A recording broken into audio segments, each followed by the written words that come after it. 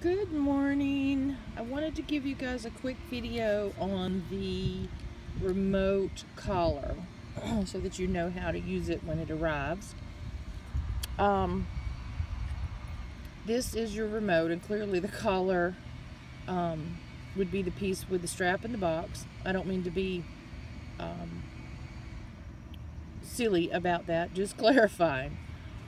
If you'll start with the red dot that you find on the remote, you will see a red dot just like it on the collar box.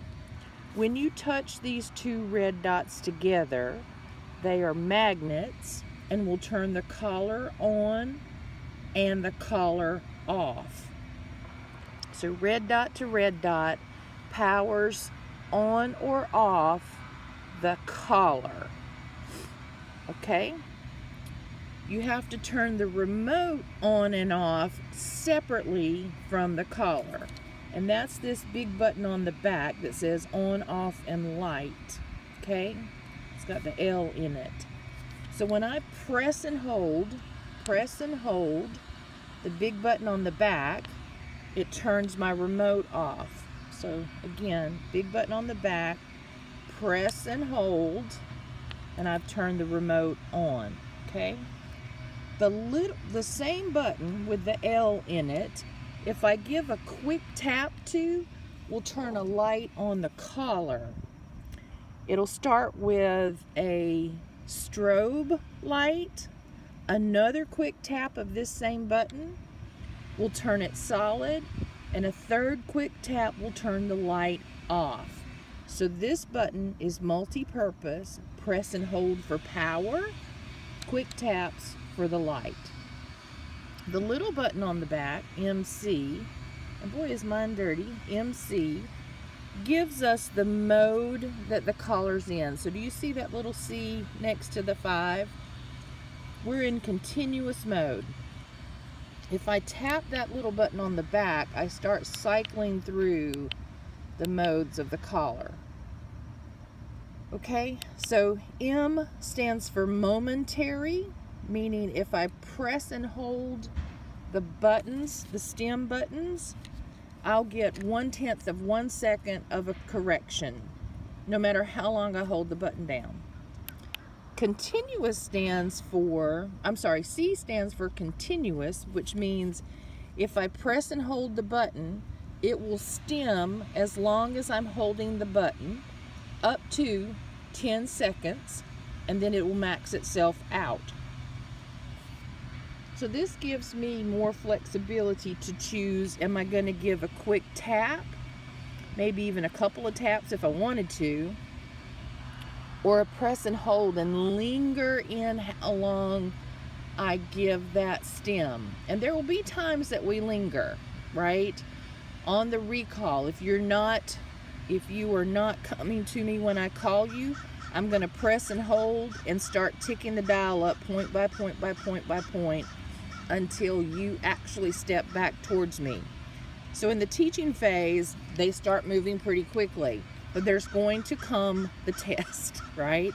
The challenge, the do you really mean this? Can you really enforce this?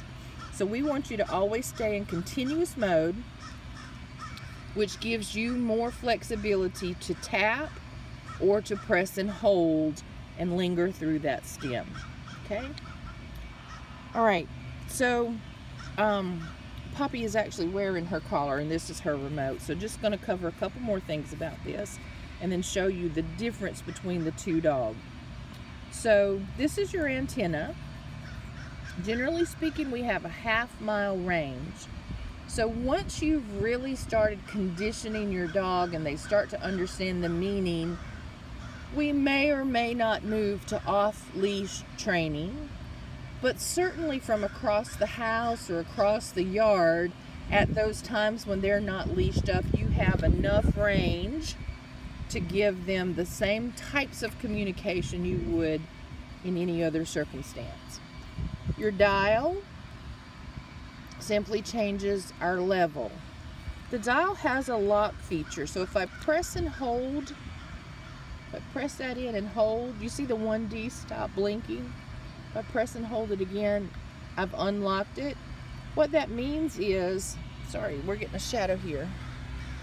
So we're not blinking. So even though I'm spinning the dial, the level's not changing because I've locked it to prevent it from spinning in my pocket. A design flaw about this is, though, you see, I left it at 19 when I unlocked it. We were on 9 or so. And unlocked, it was a much higher number. So just be aware, if you're locking your buttons, that it may in fact have spun when you put it in your pocket or your purse or things of that nature. And when you unlock it, always double check where it landed. Okay? The two buttons on the left-hand side of the collar marked S are your stem buttons. So for a 2-dog unit, this is going to function a little bit differently. This is dog 1 and this is dog 2. So the straps will come, one black and one red, so that it's easier to remember. Dog 1, dog 2. Black strap, red strap. If you change those straps at some point in the future, you need to remember to keep that in mind, which is which. So this will give you the correction level, and I don't want to get poppy. If you press the correction on the stem, it's going to the black dog, red goes to the red dog. You cannot correct both dogs simultaneously. It is one button or the other, okay? So keep that in mind when you're working the two of them. If they are getting into a squabble, put the remote down and deal with the squabble.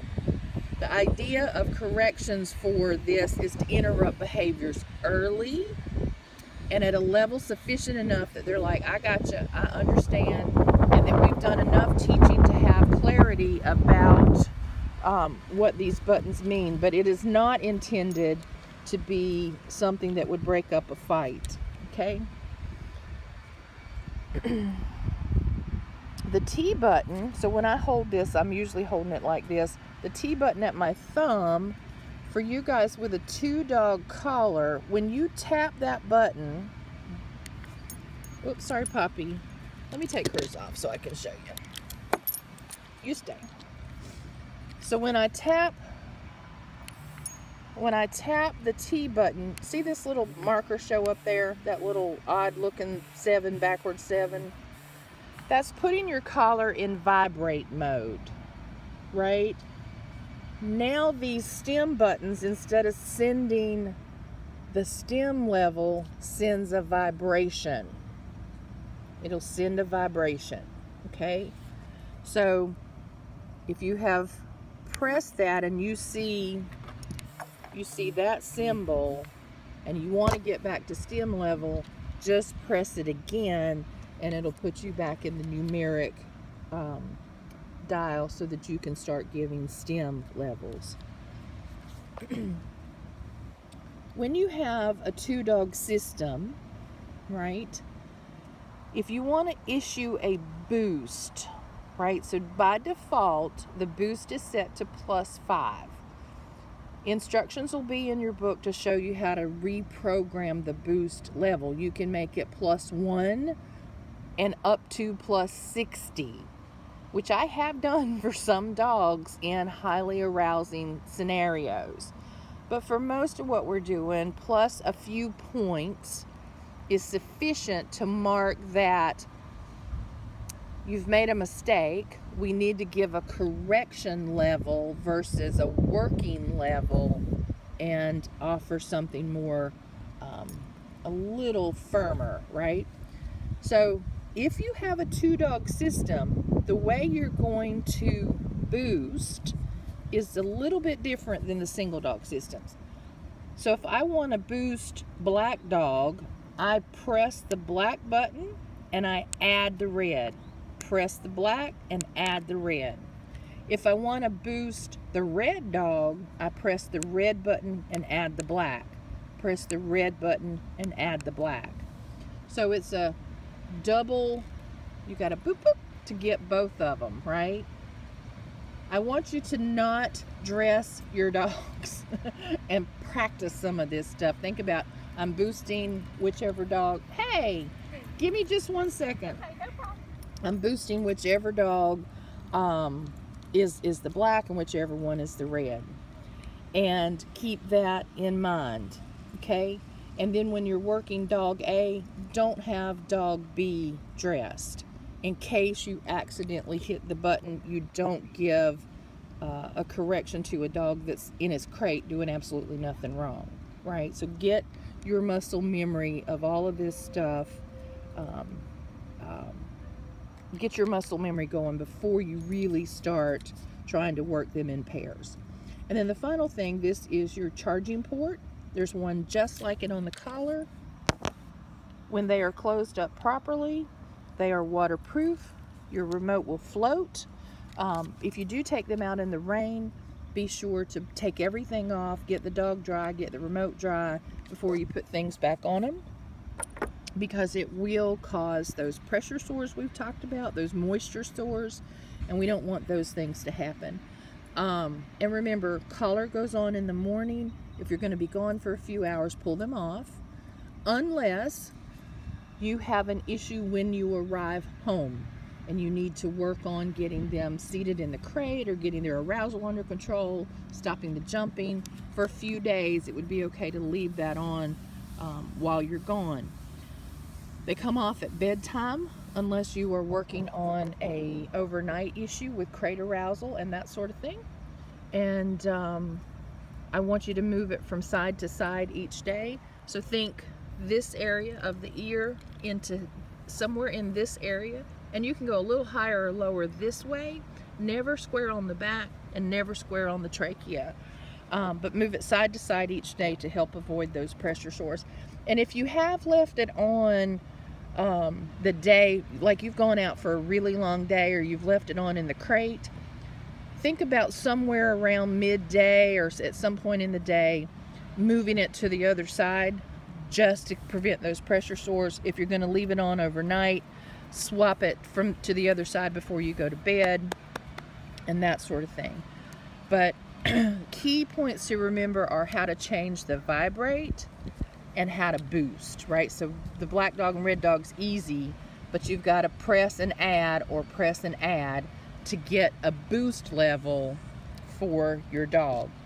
Read the e-collar guide and read the article that I sent in the link called Capping versus Chasing. It's out on my blog, because I want you to start figuring out not just the working level, but what level will change an aroused behavior. And that may vary depending on the level of arousal.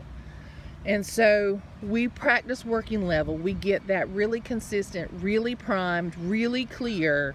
And then as they should start moving into a mastery phase, we're going to correct them for not doing what they know how to do. The consequences will get firmer to say, we're not dancing around this. This is not negotiable. When I tell you to sit, I meant it. When I tell you to come, you're going to show up.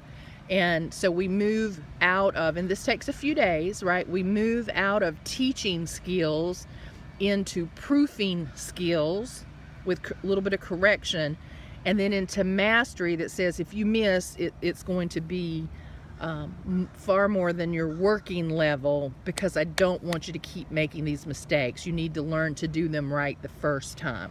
So the consequences get higher. So let me know if you have any questions about this. Read the manual that comes in the book. Read it, read it, read it.